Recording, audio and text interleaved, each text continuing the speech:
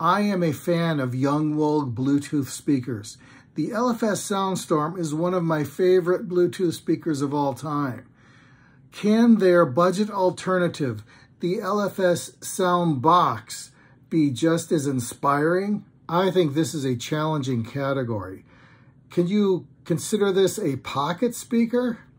Well, maybe, depending upon the size of your pockets, but it's definitely portable and it's definitely interesting. The LFS SoundBox has this tasteful and demure RGB light strip. I think this loop is what they call a silica gel lanyard. It feels like rubber to me. Sadly, these are the controls. Black on black with barely a pattern to be seen. This is not working for me, but this is what they offer. The back of the SoundBox features this speaker grill.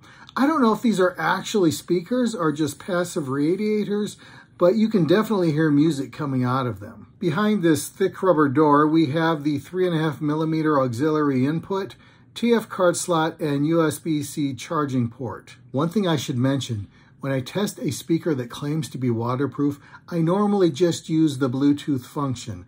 I have fried way too many of these TF cards to even take a chance on this. However, this time I made a mistake and left the TF card in here.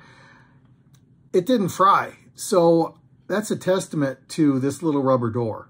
The LFS SoundBox claims it is IPX7 waterproof, and I can certify that it is. I had this submerged in a sink full of water for 30 minutes, and it continued to play just fine. However, the buttons acted a little wonky at the end. I don't know if that's because of the water or something else. I'm not a fan of these buttons. Speakerphone fans, rejoice. The LFS SoundBox has your back. This speaker also supports TWS, True Wireless Stereo. If you happen to have two of these, you can link them together in a left and right channel configuration.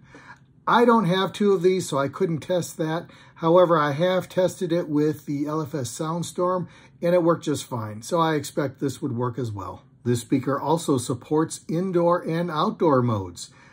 I tried it. I could tell there was a difference, but I couldn't identify what the difference was, nor could I differentiate which one I liked best. This speaker has a 3000 milliamp hour battery, and they claim you can get 20 hours of music playback out of this. But what you really want to know is, how does this speaker sound? The LFS SoundBox has a surprising amount of bass for a speaker this size.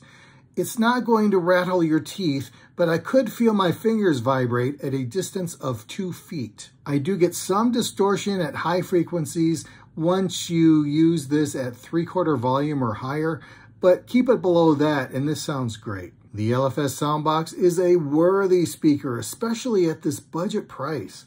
It's not perfect. I do not like these controls, but it did protect my TF card while it was being submerged in water for a half hour, so that counts for something.